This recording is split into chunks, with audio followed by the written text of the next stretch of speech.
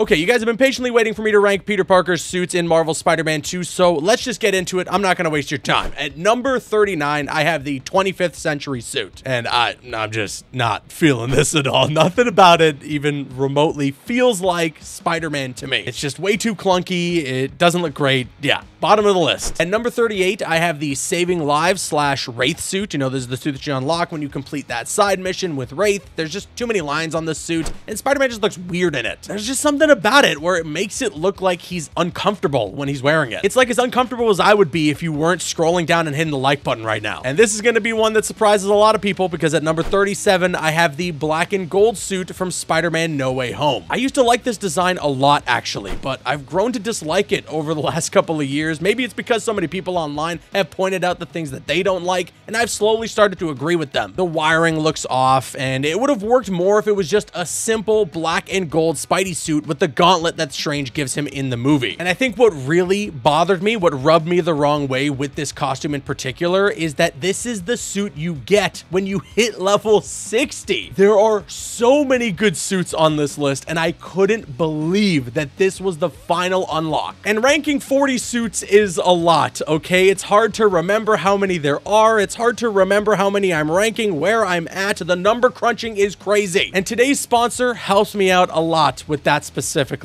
Today's video is sponsored by Brilliant. Brilliant is a fun and interactive way to learn about math, data science, and computer science. You can choose from thousands of different lessons, whether you want to go for something that's basic or advanced, and there's already tons of new lessons that are being added to Brilliant every single month. Once you download the app, you're going to go through a questionnaire. They're going to ask you, what subject do you want to learn more in? At what level have you already learned in this subject? That way, regardless of whatever your skill level might be in the subject that you want to learn the most for, you're going to be able to get a tailor-made experience through Brilliant. These days, data skills are more important and in demand than ever, and the Data Analysis Fundamentals course is great for exactly that. With just a few quick lessons, you're going to get to analyzing real data and draw interesting conclusions from it right away. And the kind folks at Brilliant are hooking it up for you guys. If you head to my link in the description box below right now, that's brilliant.org/caboose. First of all, you're going to get 30 days free, and then the first 200 people that use that link will get 20% off an annual plan. But what are you waiting for? Be the go-to person for everybody, all right? Get started with Brilliant today. The link is in the description box below. With that being said,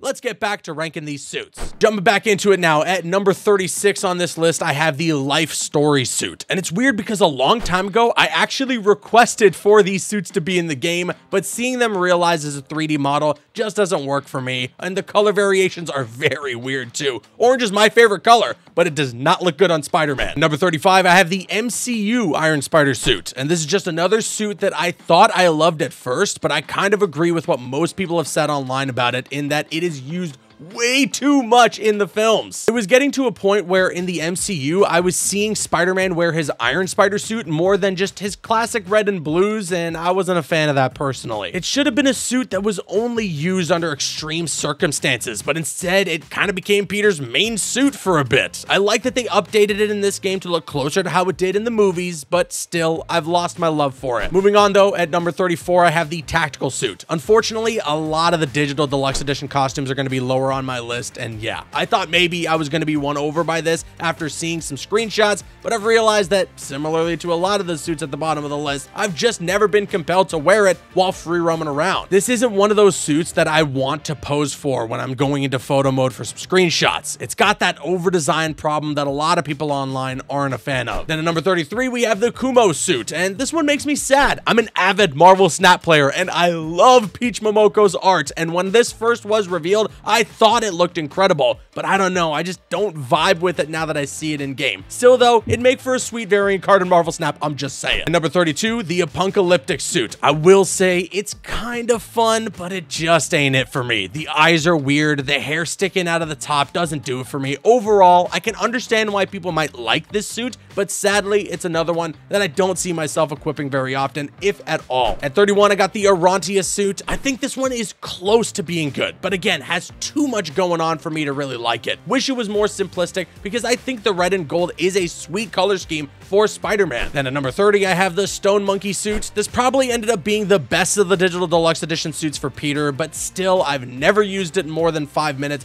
just to see what it looked like while swinging around. Next up is the Far From Home stealth suit. I don't mind this one, but I don't love it either. The thing is, back when we first got it, it was cool because it was during a time when we thought we weren't going to get any new content for Spider-Man PS4. Now though, it being a suit that you actually have to level up to unlock, the novelty is just worn off and it doesn't work too well for me. I think what could have made this suit better would be if there was actually something on it that made it look like he was an agent of S.H.I.E.L.D., you know, like that suit that Miles actually has. It's pretty sweet. Following that though, at 28, I have the Antioch suit, and I think this suit is decent, and narratively, it was cool in the first game, but I never really wanted it to return in this game. Plus, I think there are some more fun things they could have done with the different colorways, but it just felt a bit uninspired. And at 27, I have the Homemade suit, and I think we're starting to cross into a territory of suits now that I don't mind, and the Homemade suit is one of them. But I feel as though a lot of the suits returning from the first game, aside from a few that deserve to come back, didn't excite me when I saw them on the list here. The Homemade suit is cool, I like the eyes, I like how handmade it looks, but I just wasn't hyped to have it return in Spider-Man 2. And number 26, you guys are gonna hate me for this, but I have Spider-Punk. Now, let me explain myself, okay? I just have to be transparent. Ever since I saw Spider-Man Across the Spider-Verse, that is the only version of Spider-Punk that I want to see pop up in any media going forward. So Insomniac, it's not your fault. I think the Spider-Punk design in this game is totally fine and it worked really well. I did love it in the first game, but Across the Spider-Verse's version of Spider-Punk has spoiled me now. At number 25, I have the new blue suit, and it's weird because I love the origin of this suit, and I love that there's some fun Fantastic Four Easter eggs in this game, but it's just a little plain for me. Some of the colorways spice it up a bit though in a good way. The black and blue looks really nice, but I think the finishing touch would have been for him to have the 4 on his chest with the spider logo on the back. I know that this suit is from the comics and it's a one-to-one recreation, and that logo on his chest is the logo that he had from the comic books, but that Fantastic Four, you know, that number 4, it just brings it all together. Also, Insomniac,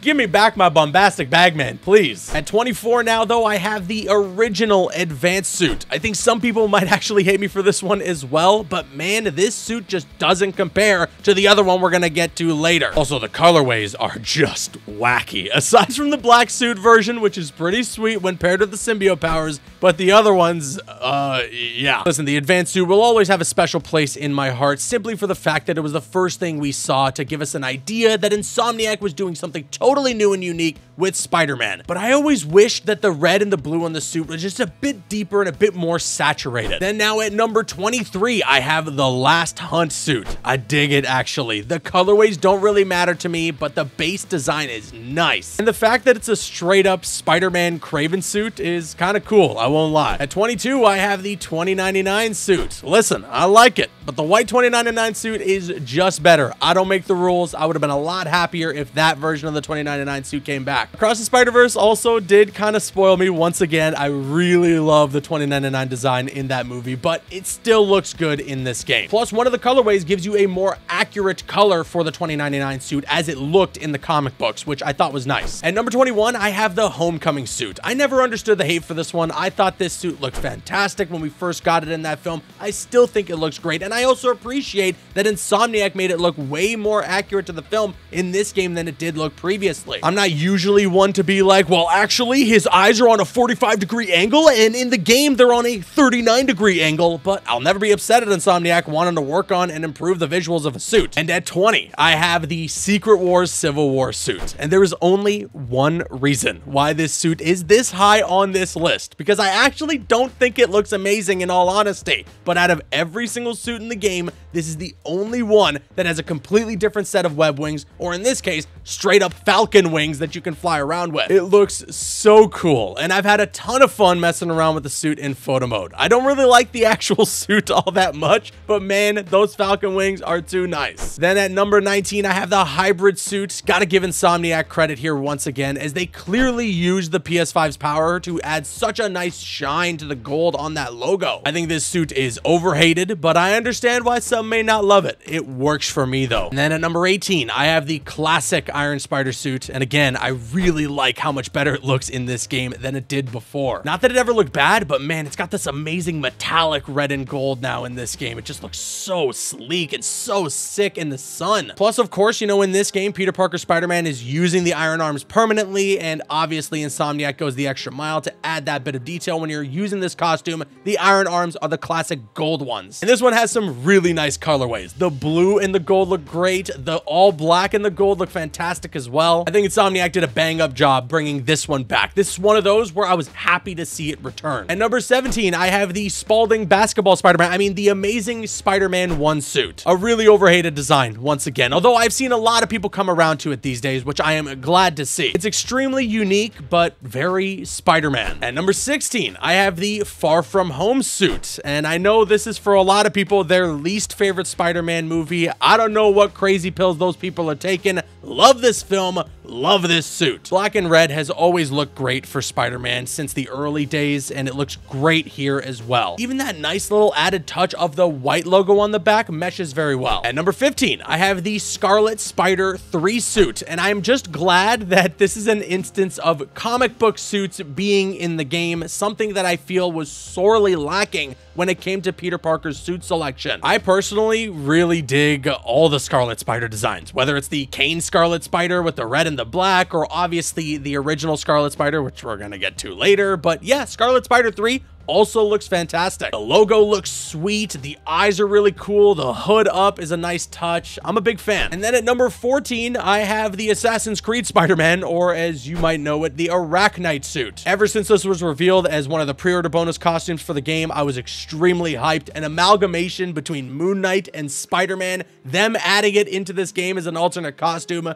love it. The only one thing that takes away from this suit being close to the top, honestly, is the fact that when you use your web wings with this suit, he doesn't pull out his cape and do a Batman Arkham glide. I think if Insomniac did that with this suit, it would be like top 5 for me. Moving on though, at number 13, I have the Anti-Venom suit. And I know some people actually don't like this one at all, but it is so good in my opinion. Narratively, it made for one of my favorite moments in the game. I love as well that Insomniac paid homage to the Todd McFarlane era, that design of Spider-Man. The eyes look very Todd McFarlane, which is awesome. The logo is really sleek, but the only thing I'm hoping for is that we don't bring back the Anti-Venom Symbiote as a power that we can use in the next game. I love Peter's gameplay already in Spider-Man 2 with or without the symbiote. I think with the iron arms, it's cool. Obviously, the symbiote abilities, you can't really compare, but I just don't like the idea of Peter having symbiote powers without the consequence that comes from having symbiote powers. But if we're just strictly ranking suits here, it's at number 13, and I like it a lot. Then at number 12, I have the base symbiote suit. This is the one that you get when you first obtain the symbiote. Yeah, I don't really like the legs. You know, he's got some weird shoes going on there. Not sure what's happening, but overall, this is a great design. It's got a modern design while also featuring a lot of the iconography that you would recognize from a classic symbiote suit, and it as well has that regular classic symbiote logo, which made me very happy. I also love how like gross it looks. You know, it's always moving. Every time you zoom in on it, it's all gooey and weird. I don't know. It's an alien life form, so the fact that they designed it to look that way was a really cool idea. At number 11, you can't go wrong with the good old-fashioned classic suit. What else can I say? It's the classic red and blues. I know for some people they're gonna have this much higher on their list, and to be honest with you, pretty much every suit from here on out is interchangeable into where I would put them, except for maybe 1 and 2. I love the classic suit, and I love that Insomniac made it so that this is the first ever suit you wear when you boot up Spider-Man PS4. But cracking now the top 10, at number 10, I have the Scarlet Spider suit, the original. This is one of my favorite alternate Spider-Man designs of all time. It's just so cool, man. You know, the blue hoodie, that logo, those massive gauntlets that he's got on, everything about it. It's so amazing, and it'll always be one of my favorite Spider-Man suits. At number 9, though, I have the Into the Spider-Verse Noir suit. And first of all, Insomniac, can we get the regular Spider-Verse suit for Peter Parker? That would be great. But I mean, back to this one. Oh man, I was so happy they included this because the trench coat and the hat for the noir costume is how it should always look. I love too that you can actually pull out a Rubik's Cube as one of the air tricks that Peter Parker does, so you get this fully Spider-Verse noir moment. The iron arms also change with this one to look all black, so if you wanted to use the iron arms, it still fits the theme of the suit, and also, I mean, using the symbiote powers with this is pretty nice as well. And number 8, the Maguire attire. I'll never forget that day back in, I think it was December of 2018,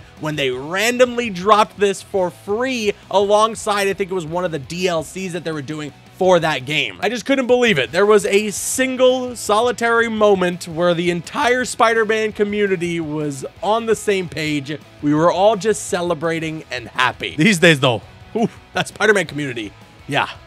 Moving on. And then at number 7, I have the Symbiote Maguire attire. We all had a feeling that this was going to be in the game. As soon as we saw that they were setting up the Symbiote, and then once we already knew as well that the Raimi suit was added in for free into Spider-Man PS4, everyone was saying, okay, the black suit from the Sam Raimi films needs to pop up in Marvel Spider-Man 2, and lo and behold, it did, and it looks magnificent. You know, originally, I was like, why are the webs still the normal, regular webs? But then I actually realized, as some people have pointed out online, that is how it looked in the films. Granted, I still think it would be cool if they would allow us to use the black webs with this suit. I mean, they're doing a quality of life update so that you can use whatever symbiote tendril colors you want. So maybe they could do a quality of life update in the future to allow you to switch to the black webs whenever you want. Moving on though, just outside of the top 5 at number 6, I have the Superior Spider-Man suit. This is another one of my favorite alternate designs for Spider-Man. I'm not the biggest fan of the storyline. I don't really like the whole Doc Ock taking control of Peter's mind thing. There's some compelling stuff in there, don't get me wrong, but overall just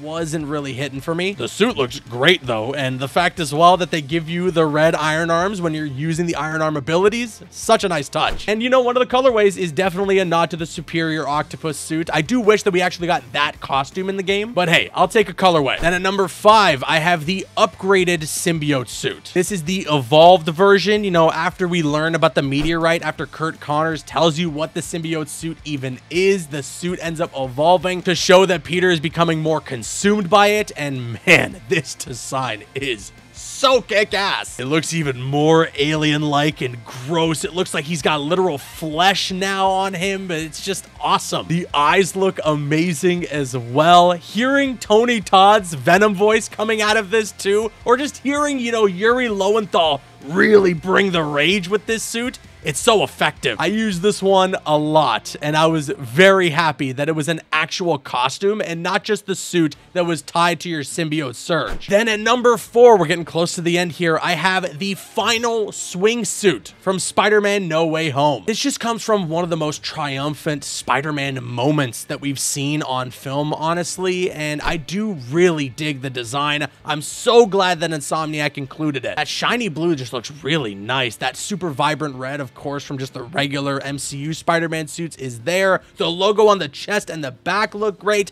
and then it has, you know, just the normal MCU Spider-Man eyes, which I've always been a fan of as well. It's one of my favorite costumes from any Spider-Man movie, but it's not my favorite, and that actually brings us to number 3. My favorite on-screen Spider-Man suit, the Amazing Spider-Man 2 suit, is in this game, and it looks perfect. You know, this one didn't look perfect at first. As a matter of fact, I really didn't like how it looked when I had my hands on my review copy. I believe there's even an episode of the Let's Play where I was using how it looked like before Insomniac had added some patches into the game. Then after they patched it, it looked so much better. I was much more happier with it, but then they patched it again to have it look even more accurate to the films, which I was really happy with as well. Those big eyes look so good. I love the webbing. I love the color. I love the logo on the front and the back. Everything about this suit, it's just one of my favorites of all time. And honestly, these next two, I flip-flopped constantly, okay? You probably already know what two are left. So at number 2,